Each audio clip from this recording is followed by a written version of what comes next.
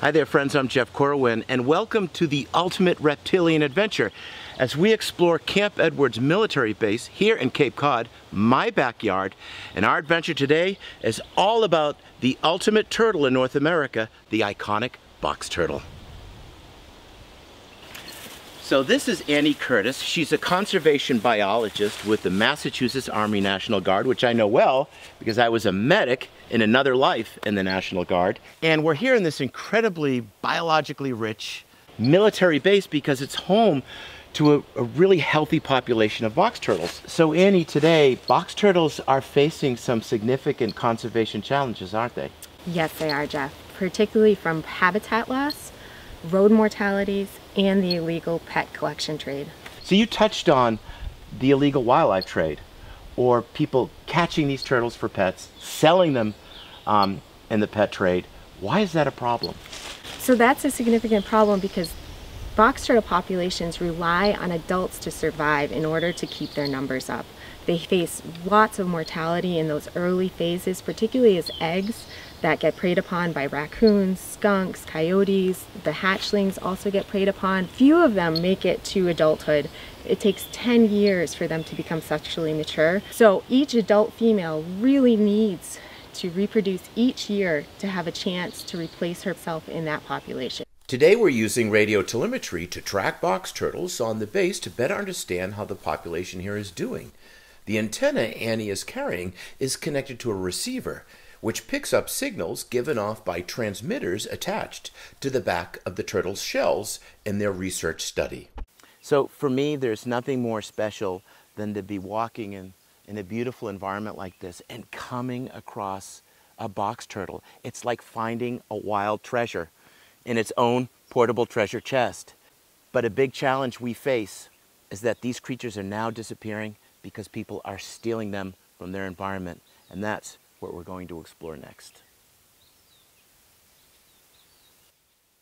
But right now we're having a serious conversation about protecting turtles in the wild. So I'm with Joe Russo, and Joe is with the U.S. Fish and Wildlife Service, and Scott Amati, he's a captain with the Massachusetts Environmental Police.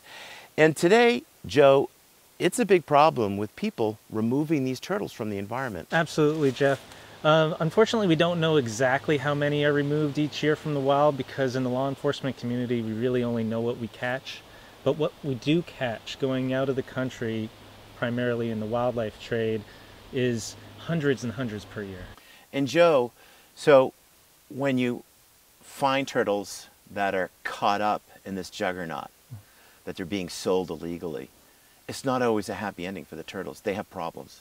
Last year, around this time, we intercepted 96 box turtles in one day. Amongst those turtles, we had an outbreak of ranavirus, a communicable disease, not just for turtles, but other amphibians and reptiles that they share habitats with.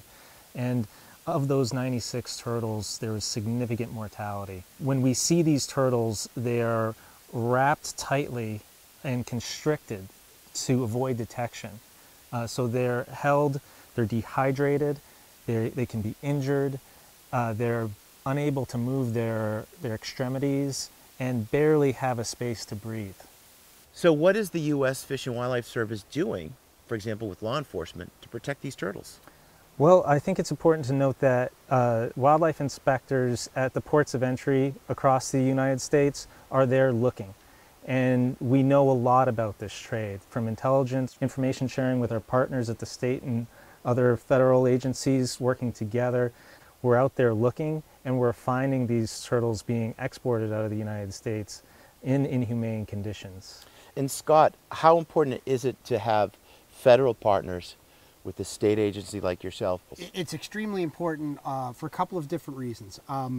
For your larger scale cases, as he was just mentioning, they're going to be actually more likely than not found at the wildlife inspector level. At the state level here in Massachusetts, that's where they're collecting the animals from. When you go to interview individuals, when you end up charging somebody, you know, it's a joint effort between the two agencies working on both levels at the federal and state.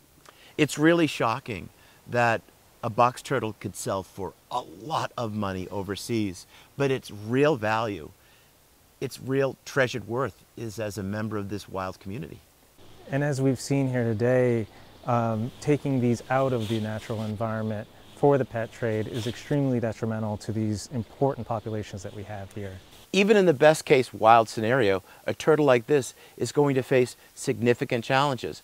And when you take a very healthy, beautiful turtle like this and remove it from the environment, it's almost like the straw that broke the camel's back or cracked the turtle's shell.